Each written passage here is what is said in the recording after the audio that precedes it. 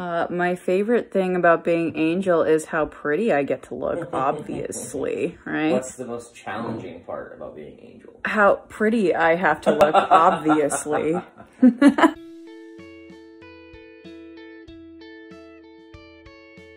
My name is Katlyn Liddell, and I play the role of Angel. It's a comfort to know when you're singing the Hit the Road Blues that anywhere else you could possibly go after New York would be a pleasure cruise. So Angel is unlike any other character I've ever played before. She is a drag queen.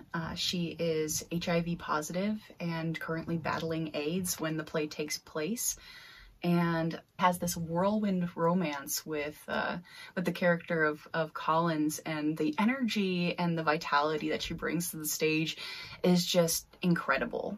My name is Galen Ciscell. I play the character Tom Collins in Right. Something as true as this is. So Collins, like myself, is a professor. He's quite the vagabond, an anarchist, generally warm guy that I would say sort of brings together his friend group along with Angel. Angel and Collins, especially their relationship, because it's almost love at first sight. They just can't get enough of each other, it seems like. So we were very careful from the get-go to choreograph any moments where there's intimacy, you know, from something as little as holding hands to putting an arm around somebody, like when that's going to happen and when that's okay. We'll have to figure. Okay, so let's try that. So. Okay. Boom. Kiss. You're back up. And then you lead me on. Yeah, there we So go. me leading We're you creating on. mirrors. We're creating mirrors all over the place. It's actually been an extremely positive and affirming experience to do that, and I feel absolutely honored to have my new friend Galen Ciscell as a scene partner, because the second that we said we were going to do things that way, he was just like, I'm in. Yeah.